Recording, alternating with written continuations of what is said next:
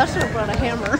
I picked on one of Haley's appointees the last time, and this next person I'm going to pick on, I think has a special place down under, and by that I do not mean in Australia.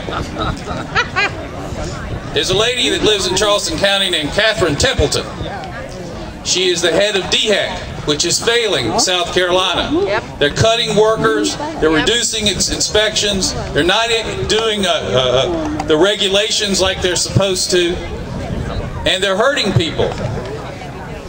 There was a TV outbreak earlier this year. You hear about that? Yes. Yep. DHEC didn't do its job. Right. And it's because they don't have enough people and they don't have the right leadership. We're fortunate in South Carolina that we do have leaders in the Democratic Party. Peter was talking about how this is going to be a good time for Democrats. I tell you what, Colleen Condon's coming to the table in a minute, and she's going to tell you how this is a Democratic county. This is not a Republican county. That's right. Who are they meeting at this time? No. They're not organizing. No. But let me do this. Do you think there is a special place down under for Catherine Templeton? Hell yeah.